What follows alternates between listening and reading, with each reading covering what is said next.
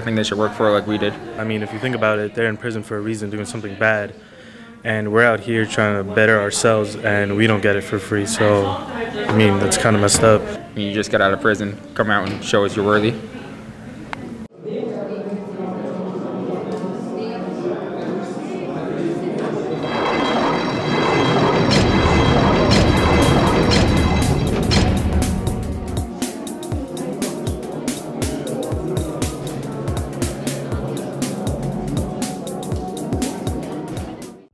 Hudson Link is a nonprofit organization that came into being after the federal funding for the college students inside prisons dried up. And there were a group of inmates that had realized how important college was. It actually probably starts back in the 1990s when the state of New York incredibly foolishly decided to stop funding education in prison programs, especially college education. Inside correctional facilities. Community colleges, for example, could no longer run these programs because they couldn't really get the federal funding for them. So Hudson Link stepped in and said, well, we're going to become a nonprofit and we're going to try to raise money to restore these programs. So we're a nonprofit organization. All of our money comes from donations and grants and whatever.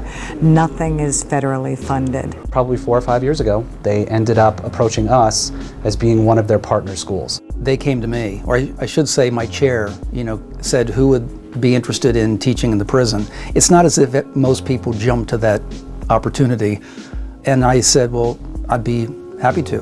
Professor Russell was, from day one, he was so thrilled with the way that the class participated. Many people, they have a hard time looking at inmates as anything but criminals. I don't see them as criminals when I'm there. I normally have really great time with them. In order to get in the program, you have to first go 2 years without any infractions. Infractions are any misbehavior reports that can lead to confinement. So, as you can imagine, to be in prison, that's a very hard process to go through. And you're faced with all type of adversities, all type of challenges, from family, from security who don't want you to participate in the program, and sometimes they'll try to provoke you into responding in a negative way that will cause you to get a misbehavior report that will preclude you from the program. A lot of staff, they make these statements like, oh, they going to college for free. But I'm like, I did 25 years. I'll trade places with you anytime.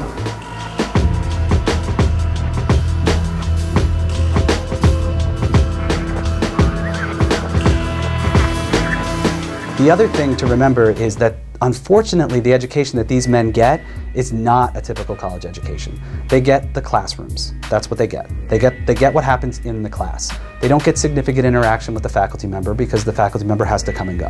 They get it during the time period when they're there, but not outside of class. They have no access to a campus life. They have no access to sort of the clubs and the other sort of social interaction that happens on a college campus.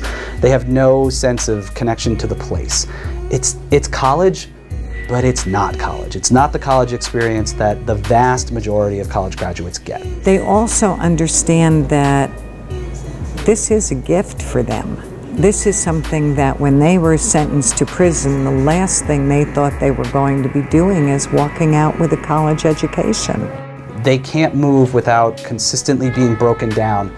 They can't move without someone saying stop and then being searched. They can't do it. They are not allowed to move freely. The thing I enjoy most about this program, one, it gives me my name back, in a sense. Because without this program, I was nothing but a number. You can't estimate how much it means to them. You cannot estimate how much it means to these men. To first of all, have someone come in and to not treat them as prisoners. So when we come in and when we decide that we are going to actually show them a modicum of respect, that we're going to look at them as actual real students, that in itself goes beyond what we learn in the classroom. That goes beyond the books that they read. That is just that moment when they realize that they can be something other than the worst thing that's ever happened to them.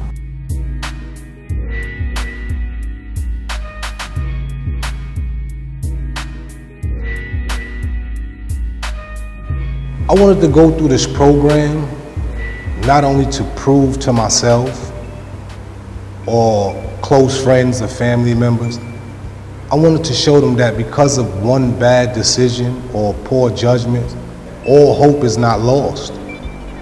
Just because I'm in prison doesn't mean that I can't change or accomplish much bigger and better things. And I realized if I set my focus on it and I strive hard enough, I can achieve all my goals. And I think for Tim, there's something very pure about what they're doing. And I say pure because it is education for the sake of education. It's education to enrich themselves and make them better people. I had one time, I'll never forget this, I don't think I will ever forget this. He just sat down and we were talking for a little while and he said, I'm gonna die in here. And I just want to make myself a better person. I was just blown away by it, by just the notion that he felt like he wanted to improve himself in some way. Beyond that, though, I mean, aside from that, many of these guys will get out. And this is the thing that I think most people don't understand, is that when they get out, not only will they not be coming back in, you know, it's not just that, it's that when they go out, they often have a mission. And that mission often focuses around making sure the young people in their neighborhood do not do what they did. When you talk to them about what they want to do when they get out, if they get out, you know, what they normally say is something that is very socially positive. With my degree, I will be able to go to those communities and speak directly to the children and let them know that everything that you think is possible because I'm an example of it. And so you can see that they're not just doing it to learn the material to get a job. They're doing it to learn the material to see what kind of impact it has on their life and on their entire world. And there's something absolutely wonderful and refreshing about that. And many of them are just really good souls who want nothing more than to have a positive impact from here on out.